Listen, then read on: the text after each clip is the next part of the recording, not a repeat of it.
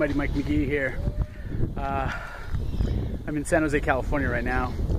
For the last several months, I've been preparing to invent time travel. Well, let's just say I've lost everything. I now live on these train tracks with a backpack because I failed at inventing time travel. The reason I was trying to invent time travel was so that I could go back in time to my 17-year-old version of myself and convince him to go to Germany at 17 so that I could compete in the U20 championship.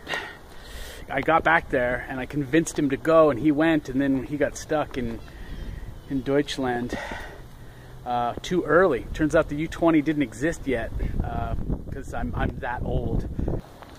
I mean, I went through all of this because the U20 is worth it.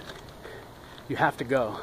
I lost everything just so I could be in Regensburg this year to compete, but please go.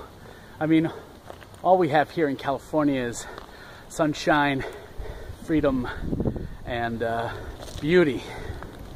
I mean, you guys have the U20 and schnitzel, and that's worth it. That is worth it. Be there.